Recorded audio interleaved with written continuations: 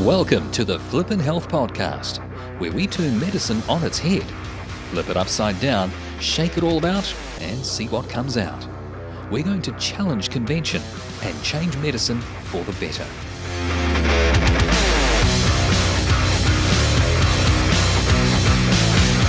Hello, I'm Grant Schofield. And I'm George Henderson. Welcome to the Flippin Health Podcast.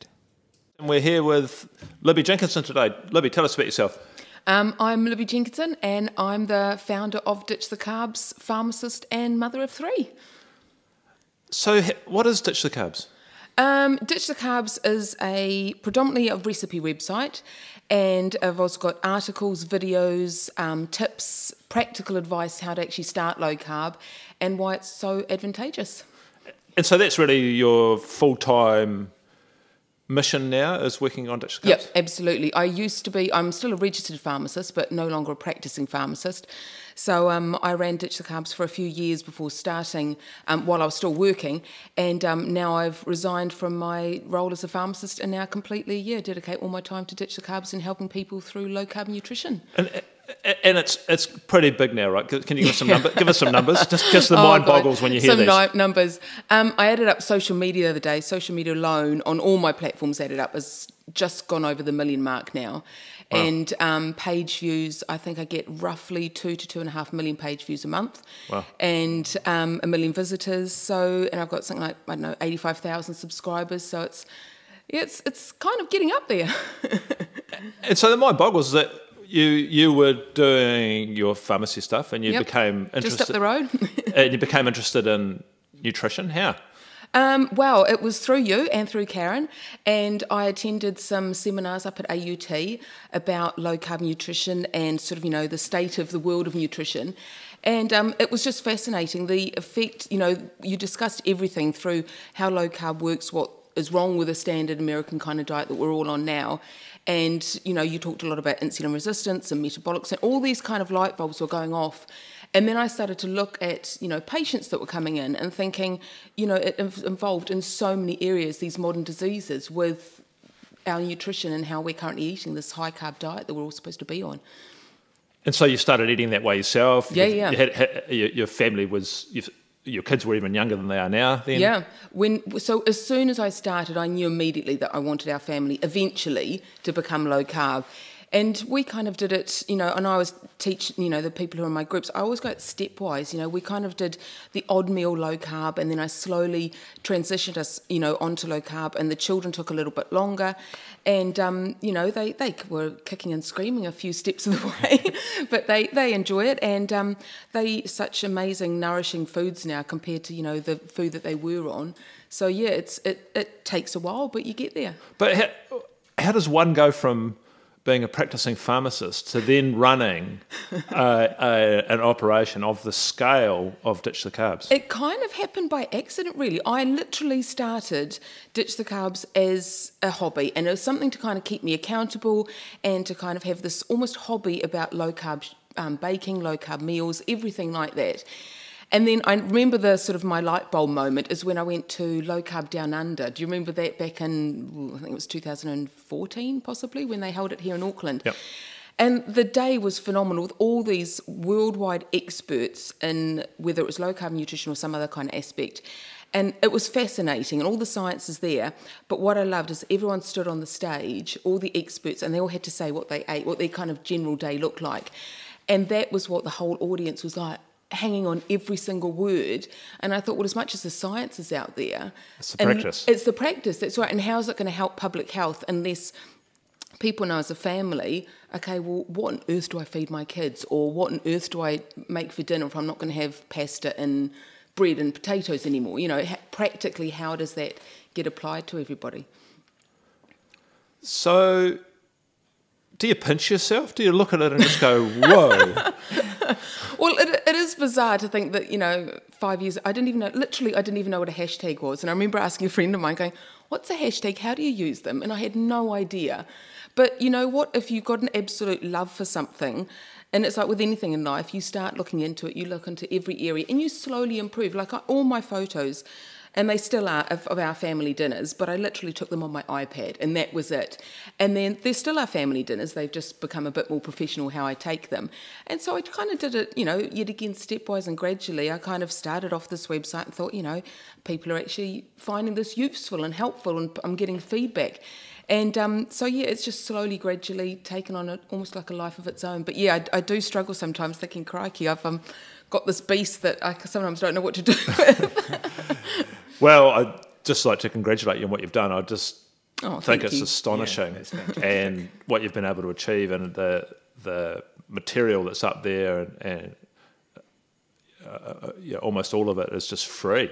Yeah, exactly. So right. people, it's just a massive resource, isn't it? And that's what I want to do. I don't want anyone, and I do have paid courses and paid memberships now, if people want that. But the majority, I want it to be free for all. There's free books, there's free ebooks, there's free articles, everything. So, because they're the people who need it the most. The people who can't afford programs or books or whatever, they're the ones who just want to come into the free group and go, what do I do? And that's the ones that I want to help the most. Right, we're going to take you through our standard set of questions, and I think you'll have some particular perspectives on this because of your health professional background and whatnot. So, just thinking about the health system in this country and around the world, what's good about it? I think we've got a fairly comprehensive healthcare system. We've got primary, secondary, tertiary care. It's all predominantly funded by the government. Yes, you can have private if you want to go, better facilities or faster, but it is predominantly funded by the government compared to other countries that aren't. So I think that's what's good about it. I think, all of the medical professionals absolutely turn up to work to do the best they can. No one turns up to sort of, be miserable to their patients, or everyone's trying their hardest. So I think we have a good healthcare system. And so what's not working in it? I think we actually, instead of having a healthcare system, I think we've got a sick care system.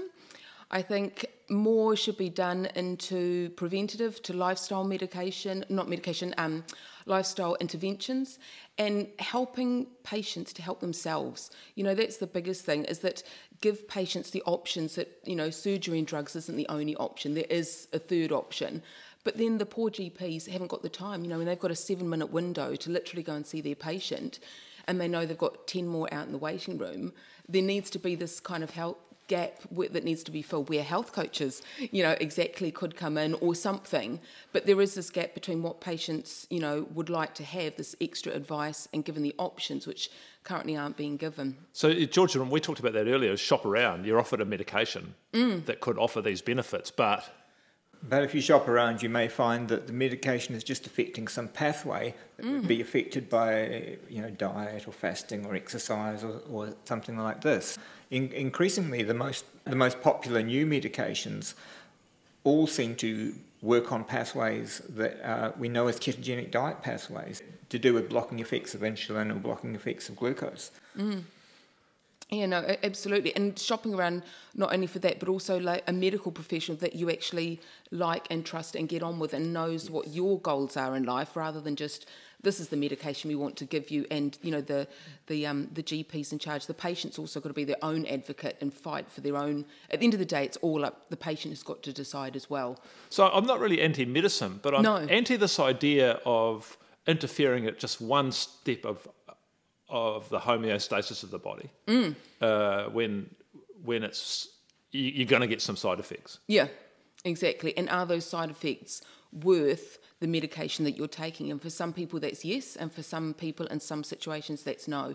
But to be given that sort of deeper understanding when you're in the GP surgery. But again, it's hard when GPs have got literally 7 minutes. So, but when you're practicing pharmacy, how do you communicate that as well? Because if someone's taking a medication, there's always a chance of benefit and there's always a chance of some harm. And how do you help people weigh that up? It's really difficult because, again, there's that ethical and decision between you cannot sort of counter-argue what another health professional has said to that patient, because you don't know the full medical situation. So I can't say to somebody, actually, I don't think you should be on that medication, because I don't know the full history and the full background.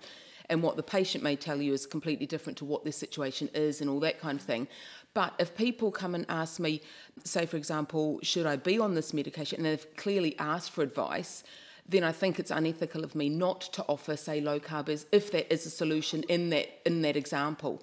So I think, when people say you can't offer low carb as a treatment advice, well, I think it's unethical not to. So have you found yourself, when you've been in the pharmacy, offering that advice? Oh, absolutely. And I have to, when I was working, I couldn't say what I did, that I ran this website. Other people could, but unethically it would look like I was promoting myself. So I would just say, do you realise that there is an alternative route you can go? Do you realise this is what you could do? And a classic example is one woman came in for her daughter, and she went to the hospital dietitian. Her daughter is a celiac. She was given boxes, literally boxes. We had to take them to the car of gluten-free pasta, spaghetti, you name it, of the bread mixes. Honestly, there would have been maybe 20 boxes in the dispensary. And anyway, so I said... And that's a prescription medication? Yeah, absolutely, prescribed by the hospital dietitian up here. And right, so they can't prescribe you a good steak. Yeah. So I went up to her and I said, I've seen you've got all these. I said, you're clearly gluten-free. She goes, oh, yeah, that's my daughter. And I said, have you ever heard of zoodles? And so I just explained to her politely, and she goes, oh, no, what are those? So I explained that instead of having gluten-free pasta, would she maybe just consider making some zoodles? So zoodles are zucchini noodles. So, you get your little grater and you make your zoodles, or you can do it with carrot, with lots of different vegetables. And she goes, I've never heard of that. And she was flabbergasted. And she goes, my daughter, who the prescription was for, loves vegetables. Why was I never given this as an option? So it was, maybe if the dietitian had time, she could have given her the option of going, well, look, okay, there's this easy alternative, this whole food alternative. You can make zoodles, or you can do other kind of things. Or you can have your dinner on top of coleslaw. Or, there's 100 different things you could do instead of gluten-free pasta, which is so ultra-processed and so expensive and nutrient devoid. So in that... And just disgusting in the mouth. Absolutely. And she goes, she's hates this bread, she was complaining about it. And I said, well, there are these other options. So I explained to her, I said, look, you need to go and do your own research as to what's available, but this is an alternative. And for her, it was like, oh my word, and why has no one told me this, as she's lugging all these boxes into her car. So that's just a classic example, whereas I wasn't contravening what the dietitian had said. I was just giving an alternative, because I think it was, unethical, immoral of me not to say to that woman... You're not telling her to eat gluten. No, exactly. I'm just saying, do you know there's an alternative to these boxes that we're giving you? And she I'm was just disappointed in my funding. Amazed. I'm disappointed my taxpayers' money is funding these products. Yeah. So thinking about yourself, top 3 things you would do for your health. What do you got? Okay, so it would be diet, activity, and I guess just mental well-being and happiness. So tell us something about each of those and how... Okay, so for diet, our whole family are all low-carb whole food. So it's not, we don't go for low-carb products, we don't go for keto bars, any of that kind of... It's pretty much, and I always say this, if you go whole food, you almost become low-carb by default. You've got rid of all the sugary drinks, the ultra-processed snacks, all of those things kind of go. So that's how we eat. We eat whole food that is lower in carbs. And how old are your kids? They're now 12, 15 and 18, but when we started, they would have been 7... I've got to think of the maths now, 7, 10 and 12 or something like that. Right, so they were young. You've negotiated adolescence with this. Tell us about that. How does that even go? Oh, it's. I think they always know they do the best they can as often as they can, and they make as better choices as they can when they're out. So say, for example, if my teenagers go out with their friends, they'll say, Mum, what will be a good choice? So say if they're going to, say, Subway, I'll show to them, what, if you go to Subway, all your friends are probably going to have a, 6, 12-inch sandwich, whatever. They either choose, my kids actually love salads, they either choose a salad of the day instead of a sub of the day, or they would choose like a thin wrap. Or say, for example, if they go to a burger joint, all their friends are having a burger, fries and Coke or whatever, and they know they will have a really thin wrap and they'll have either a Diet Coke or water. So they actually minimise, they still eat out with their friends, but they have better choices, and they're not a huge big deal of their day. They're not going out to these kind of places all the time. But have you had any pushback along the way, like Mum, you're a loser, or any of that stuff? No? I get that on a daily basis anyway. But for other reasons? Yeah, exactly, other reasons. But no, I mean, I think given the chance, if this ultra-processed food wasn't as damaging to people's health as it was, yes, they would love to go back on that. Everyone would think, these things are very attractive, and they're developed to be that way, that they hit that bliss point that everyone wants. But they know how we're eating is for the best of their health in the long run. They know what they're eating. And I give them good, nourishing food. They love it. I'll say to them when they come home, what do you want? They go, oh, Mum, I just want whatever it is that they're fancying, I don't know, a can of tuna. I know that might be bizarre for some people who aren't low carb, but that's what my kids really like when they come home. Or they'll make themselves like a low carb mug cake. Is it also interesting as they progress through adolescence that they seem to get smarter and smarter? Like I look at my oldest boy who's 18 now. I put some sourdough bread out the other day with stuff and no one ate it. Yeah. No one was interested. Yeah. Okay. Yeah, exactly. And my kids just have learnt, because that's how we all live all the time, they know how to make better choices. If we go out for a dinner, they'll know what to choose. If they wanted, say, I don't know, not like I wouldn't have them, processed burger, but if they were at a restaurant where it's like a proper burger with proper beef kind of thing in there, they would know to order it without the chips and have salad instead or whatever. They know how to kind of tweak things. Food. Yeah, exactly. Exercise, what do you do? I run with a girlfriend 3 times a week, although sometimes it's just walking because we've had a busy day the night before or something. And so but when I say run, it's more of a sort of, a jog and a chatter and put the world to right when we run around the block. And we, honestly, both of us, we say if we weren't there on the street corner waiting for us at 6 a.m, we wouldn't be doing it. We have to have a friend there encouraging us. And what about your vitamin C? Because SEA, because I see you setting to sea in boats. Oh, yeah. So, I love my sailing. I do. I have a little boat. It's a little sunburst. It's like a little 2-man dinghy that I love sailing, and I absolutely love that. And that, to me, kind of sums up everything I love about being active. It's being fun. It's being in the sun. It's mentally challenging. You always have to learn, where's the wind coming from? Are you reaching? Are you running? All that kind of thing. And it's having fun time with my daughter. It's having fun time with my girlfriends. We'll have a laugh and a giggle, and it's just fun. And I still want to be doing that when I'm sort of 80, even if I'm in my Zimmer frame, kind of hoiking my legs into the boat. That's exactly what I want to do. Do you reckon there's something special about this, what we're calling blue space now? Oh, absolutely. There's something about being by the sea. And I used to live in the UK, and we were near Meriden, which is literally the middle of England. You couldn't have got further from the sea if you had tried where we kind of lived. And I missed it. I really did. Even just driving past the sea gives you that kind of uplift that you feel, and walking in and feeling the sea with you. There's something about it that I think one day they will discover what the sea gives us. Vitamin C. Yeah. And what about this?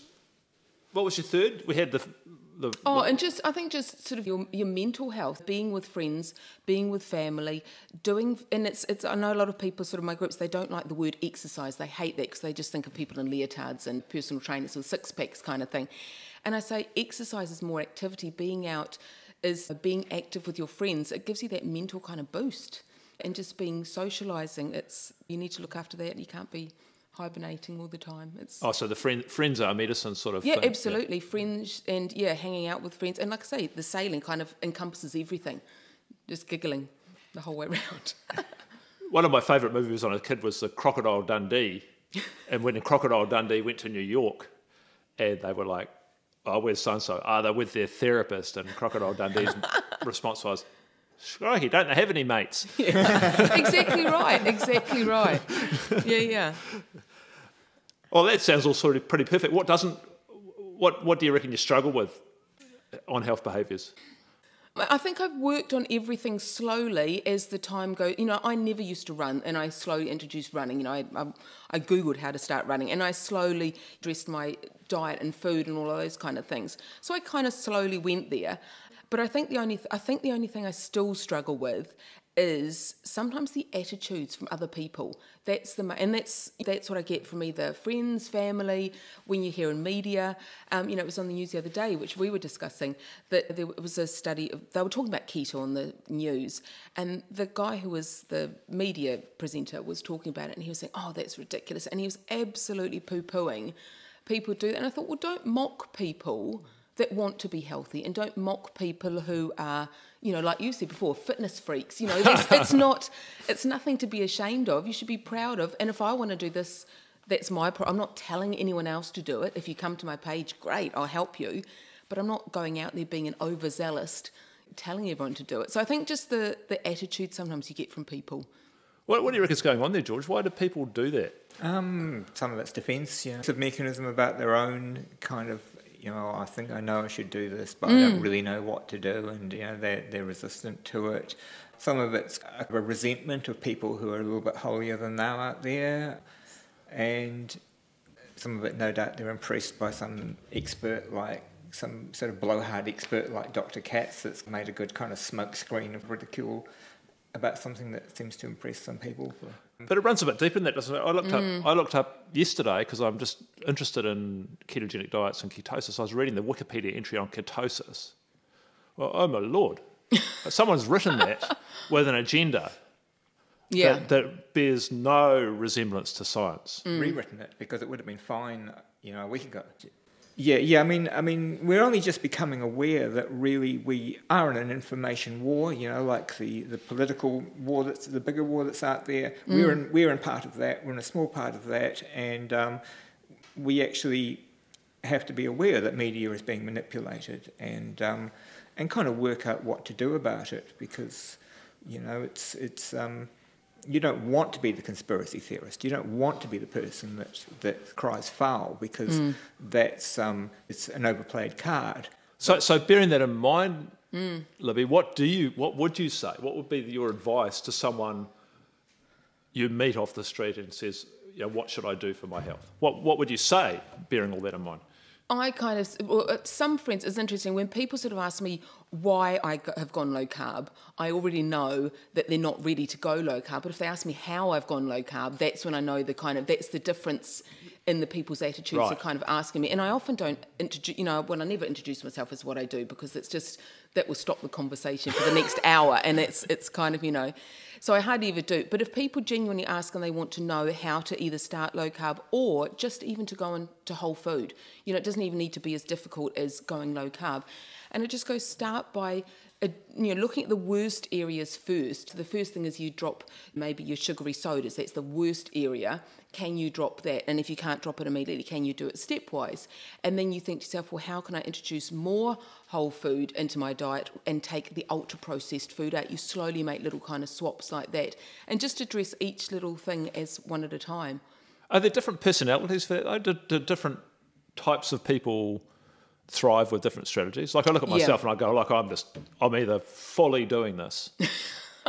Are there those sorts of people? Yeah, or is that just me? I think there is. And I think, again, I kind of teach people you either do the stepwise approach where you slowly address either every meal or the worst things in your diet, or there are other people who love to do the pantry clear out. Yep. And from day one, it's quite cathartic. And they actually show photos of bin liners of junk food either being thrown away or donated to the local food store, and they love that. And either approach works, and that's what I try and tell people. Don't think that what one person does is impossible for you. Try do whatever works for you in your situation. If it just means you just address maybe your breakfast and you get rid of the granola and the cereals and you go to something different like eggs or leftovers, then start with that and just then improve as you go, rather than thinking it's all or nothing. Just kind of do it little stepwise. And I remember talking to a mum at water polo one night, and she was going, I didn't know how to get my kid off the sugary junk and everything out. And I just said, just make one little step. If it's one change every week or one change every month, by the end of the year, you'll have made 12 massive steps or 52 little steps, whatever it is. And she went, oh my God, I never thought of it like that. She thought she had to go all out. How the heck could she start? And I just said, start reducing it. That's a good point, isn't it? What you do most of the time also counts. Is that another? Oh, absolutely. Some people think, low carb doesn't work for them. And then when I question it, they have the odd low carb meal. Well, that doesn't make them low carb. And the converse is true. If they suddenly have a cheat meal, they haven't fallen off the wagon. They've just had a cheat meal. So, it's what you do every day on a regular basis that counts. Something I'm really interested in, Libby, is you're talking about reaching out to lower economic people with not a lot of money to spend. And a lot of low-carb meal replacement plans are like you give up the cheap granola and then you make your own granola with nuts and things that's going to cost you $100 every time you do it. But if you're cooking something like eggs for breakfast instead of granola, you don't need to do that. So I'm really interested in that kind of budget approach to low carb. Hear enough about that, because the high-end approach has more kind of reach, I suppose. Absolutely, and there are so many low carb replacement companies, low carb bars, low carb proteins, all these kind of things. And also people really pushing the sort of grass-fed beef and, the organic and free range. And yes, that may be the gold standard, but if it means you're surviving on burger, chips and Coke compared to just having some, it's not free-range eggs, but just regular eggs, that is still a better alternative than staying on the burger and chips or the sugary granola. I always kind of say, do what you can where you are. If you can only afford the free range will be the gold standard, but that is out of the pocket of a lot of people. And instead of having organic chicken, go for chicken drumsticks. They're as cheap as chips. Go for the mince, go for the fatty, we go for the fatty cuts anyway, but the cheaper cuts of meat and make a casserole. We live like kings. You make these casseroles and it turns a cheap cut into a luxurious meal, and you can do these options. Yeah, good point with that. So if you what is a budget low carb day? What could that look like? So it could be, you've got to think of this now, maybe some scrambled eggs with maybe some leftovers, or even leftovers from the previous night's dinner. Leftovers are absolute king. I love leftovers. Underrated. Absolutely. You cook once, you serve twice. And also, I always say leftovers, it's immediate portion control. You won't go back for another portion because, that's lunch for the next day or whatever. Yeah, right. And you can build up a sort of a library of frozen meals in your freezer, at the fraction of a cost of a ready meal. So breakfast could be scrambled eggs, it could be leftovers, anything like that. Lunch could be a salad with leftovers. That's what my husband gets every day. I always say, why get a dog? Get a husband, because he eats all the leftovers and all the bits. There'll be like an inch of cheese left. I go, that'll go in his salad, and 2 slices of roast pork, and that'll go in his lunch. And so it's all the dregs from the bottom of the fridge that are still fresh, but that can be a salad. Yep. And then dinner could be, a casserole, a curry, which is a slow cooker or an instant pot with the cheapest cut of meat, gravy steak, any kind of those, chuck steak, rump steak, any of those are so frozen cheap. Vegetables? Absolutely. And frozen berries. Everyone thinks, berries are so expensive at the moment. Well, buy frozen. They're a fraction of the cost. So the preparation for that slow cook thing is pretty quick as well, isn't it? You're just literally chucking things in. Literally. And I don't even now, a lot of people, they will pre-fry the meat and they'll pre-fry the onion. No, if you're really in a hurry, you're never going to do it. So I just throw everything in and give it a stir. And even the Instant Pot, which I absolutely love, you can cook it's a pressure cooker, and you can cook a curry in 20 minutes. Both in exercise and diet, when you ask people about their barrier to doing it, it's most often a lack of time. And because we've studied this quite a lot in our research centre, is time use. And the astonishing amount of time people spend on screens. Yep. And they don't have time to either move around or cook. What do you make of all that? I think it's where their priorities are. Like you say, people say they don't have time. Well, get off Facebook for a start. Well, they might be able to ditch the carbs. Well, they might be, and if that case, then stay there and I can give them some tips. But generally, you look at the time and it's where they choose to spend that time. Is it in front of the TV, or is it like on social media? Is it whatever it is? Are they gaming? Whatever, I don't know what people spend their time in, but generally, that they do have time. It's where they choose to spend it. And there's even meals you can prepare that require zero cooking. Like I always say, my go-to meal, if we're really busy and I've come home late with the kids off some sport or something like that, you literally run into the supermarket, you get a rotisserie chicken and a bag of salad. Job done. And all you do, you literally jump the salad on the plates, you're ripping off the chicken. Meanwhile, I'm doing that. Kids are emptying the fridge of all the bits of blue cheese or the bit of mayonnaise or anything they want. And it's almost like their own salad bar, and they just throw everything on, and it's the quickest, easiest meal possible. And like you say, with prep, if you don't want to prep, then buy the pre-made cauliflower rice, or buy, your bag of salad, buy pre-cooked chicken, or whatever it is. There are easy ways, to do it. Keto versus low carb and carb restriction in general, what do you make of all that? What do you think about all that? I think it depends, again, on the person's situation. Some people love keto because, it gives them really good health benefits and mental clarity and everything else. And it takes so many options away. They are quite restricted, so they love that. If that's their kind of, we talked about before about their personality, it's actually really fit for them and they love it. Other people find it far too restrictive. And so then I go, well, go to just moderate low carb or just plain low carb, just do that. And do it to what you can fit in with your daily your daily requirements, does that fit in with, you've got to make it sustainable. Oh, that's a really interesting one, isn't it, about the rules? Because George and I earlier were talking about what we call vitamin D. Yeah, I had this came to me in a dream, and it's probably not original. It came to me in a dream, and it was a setup like this, and the podcaster was saying, and you need some vitamin D. Vitamin don't. So that's your rules of, like, just don't do this. And like, obviously the sugar sweetened beverages are one. That's an easy one for me, and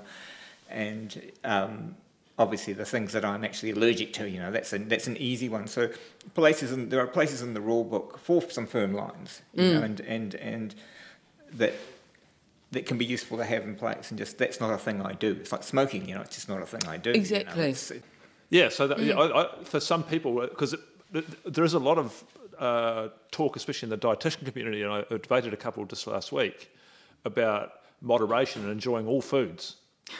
And I found that as sort of the opposite of the vitamin D rule, which is have no real rules, just do whatever makes you feel good, and that will work out. And what do you make of that?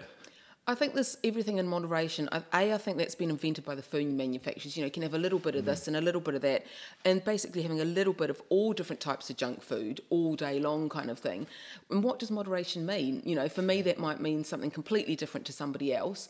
If I'm moderate, say in low carb, that might be extremely widely different to, say, somebody who's extremely hardcore keto or a carnivore. What is moderation? And really, do we want our health in moderation? I don't. I don't. So I want to do the best I can as often as I can. So I'm not having junk food, and I'm not going to have ultra processed food. And it's.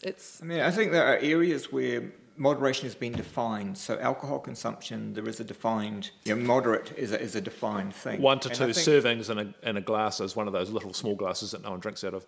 Yeah, and I think another area is if you look at things that are actually toxic, like oxalates in foods, to look at consumption of those as something that you want to be. You don't want to be immoderate. You don't want loading up smoothies with spinach all the time, because that can have adverse effects on your kidneys. So there's a few areas where it kind of does make sense, but as an overall plan to apply to everything that you're offered, it makes no sense to me. No. And I think there's some epidemiology where they've asked at least Americans to report their eating style, and those reported themselves as moderators were in the worst condition of the lot. Yeah. For what that's worth. Yeah. Well, it's a vague concept in the first place. Yeah. And if people think I'm being restrictive, or I'm only restricting myself to whole food. What do you say to people out there who aren't even started on the journey, though? Like, they find out you do this low carb thing, they're like, what is that? What are you on about? What is there a... Because this is I've had this. Yeah, I've had people, I'm on this kind of challenge at the moment where I'm actually alcohol free this entire year, which is, for somebody who loves their red wine and champagne, it's completely off the wall for me. But I'm doing it. And someone said to me, oh, for goodness sake, what's left? And it's like, well, for me, actually, it's kind of like this negative, again, what we said about, people being quite mockering or from some kind of place of defence. Well, a lot of people, food and drink and everything else, that is their hobby. That literally is their hobby. And it's like, well, I have other things in my life other than food and drink. Do you know what I mean? It's like, And so I do get this kind of kickback from a lot of people who say, oh, for goodness sake, what do you eat for good? And it's all this, it almost starts with this for goodness sake kind of. And it's like, well, I don't mock anybody. I don't go up to anybody and tell them. I don't preach it. But if people ask, absolutely, I will help them. But then don't be negative. If I'm actually looking after my health, as best I can. So you started at the start of the year with the alcohol-free thing? Yeah. I just did a little mini-day challenge with my membership, and then we did a little 3-day challenge. And I did a 3-day challenge. I thought, right, January 1st, I'll see if I can go without alcohol. And so I did 3 days, and we were away on holiday, so I'm amazed. You were going out fishing every day. And, of course, when you come home from fishing, what do you want? You want a glass of wine. And I thought, no, I'll see if I can do it. And I thought, no, actually, I felt really, really fabulous with not drinking. And then I thought, I'd just see if I can do the week, because it was a weekend holiday, is near and impossible, you want to drink and, sit out on the deck in the sun. And then I thought, I'd just see if I can do it for January. I didn't want to set myself any big goals. And then as the time went on, I just felt so fabulous. I just thought, actually, I'm going to set myself a goal for 2019, other than 2 dates, on my 50th birthday and my daughter's 18th. They're my 2 caveats. Yeah, right. And it's not going to be no forever. I just want to see, can I do it for a whole year? And it's also been, like I say, when I tell people, and I don't go out there advertising it, I'll just say, oh, no, thanks, I'd just like a, I don't know, whatever, soda water or whatever. It's there, again, the attitude's kind of back. It's like, I'm not telling you to do this. I'm not telling anyone to do it. It's just what I have chosen. Oh, it's interesting because I've just started a 3-month alcohol thing. I haven't really told anyone about it, and I'm a week and a half into it. Frankly, I've actually found the first week and a half quite hard because I don't really drink wine, but I'd started for some reason drinking these low carb beers, and they're quite nice. Yeah. And then I started drinking them every day, and so you come home from work and you'd have beer. And it's a habit. It's a habit. Yeah, it really is. It's the cues that get me still. Yeah. So and I'm on a little challenge at the moment with some other guys, and we've been doing this for a week and a half. And on Saturday we got in the close face, from one of the guys, comrades, I've fallen,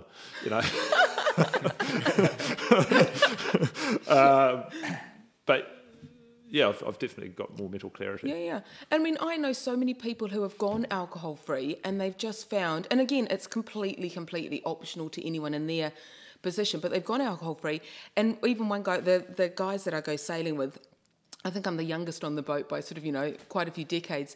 And even one of them, we went to a Christmas party and there he was, this old sea dog, drinking his kombucha instead of his alcohol. And he goes, I've never felt so good. And what was lovely, all the guys were around him going, oh, good on you, mate. And they were really positive about what he'd done because he was on this kind of health challenge for himself. And he said he's never felt so good when he didn't drink it. And he's going to go back to moderation. And like you say, there is a limit for moderation for alcohol. So he's going to go back to 1 or 2 drinks. But he just felt that they were creeping up beyond what he was happy with. So what do you make of this whole challenge, mini challenges, bigger challenges thing? I like mini challenges, but I think people need to go into them thinking they're not a sort of some kind of weird, kind of wacky, kind of gimmicky thing. I like challenges, just you're sort of laser focused for those 3 days or week or whatever it is. And it's easier to say no, to go, actually, I'm on a mini challenge, rather than going, oh, well, actually, I should cut back on my wine. No, yeah. I'm on a challenge, or I should cut back on my coffee, or whatever it is. And I think doing it from the point of view of not do this because you should, but do this and see what happens. Do this and pay attention to the process of doing it, how it affects you. And how hard is it? Why is it hard? How does it make you feel? And it may be that people at the end may go, okay, well, whatever their poison was that they've cut out for 3 days or a month or whatever, maybe at the end they might think, man, I felt so much better, I'm not actually going to go back. Or, you know what, at least it's managed to make you cut down or address whatever it was, whatever that may be, that you actually think, you know what, I'm not going to go back to where I was. I'm just going to, cut it back to a level that I'm happy with. Because there's quite a lot of criticism about these sorts of things from the public health community in particular, right? So they like you're serious, like this dry July is a classic example. You'd have sugar-free September. Yeah, right. Okay, so yeah, there you go. So both of those, and I've always wondered exactly why there was so much criticism. Yeah, I don't understand it. I don't know. Is it like you said? But is it something from? Are they afraid, or is it are they feeling that it's something that they're not addressing? I don't know what the backlash is, because to me, I kind of think live and let live, and if that's working for you, great, go for it. But if it doesn't work for someone else, then do what works for you. I think there's an analogy here with kind of the bigger picture of cutting the carbs. Some people go low carb and they don't want to be low carb and they're going to eat carbs again. But if they do really give low carb a try, they'll know a lot more about the carbohydrates they're eating. They will be making better choices. Yeah.